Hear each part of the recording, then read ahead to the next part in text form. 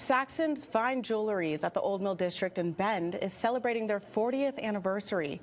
To commemorate the milestone, it decided to bring back its favorite diamond cutter from Los Angeles. People had the opportunity today to see a diamond cutter grind and sand a diamond. The event also helped raise money for the nonprofit Saving Grace. It always is great to have the support from the community. We've tried to be really good stewards to the community, so it's always nice when the community supports us also and supports Saving Grace, which is a wonderful organization here that helps many children. Our friends are our clients, and so we're seeing lots of friends today. It's fun.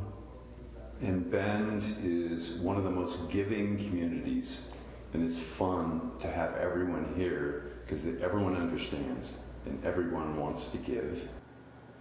The goal is to raise $10,000 for Saving Grace. The nonprofit's mission is to offer safety, hope, and healing to survivors of sexual assault.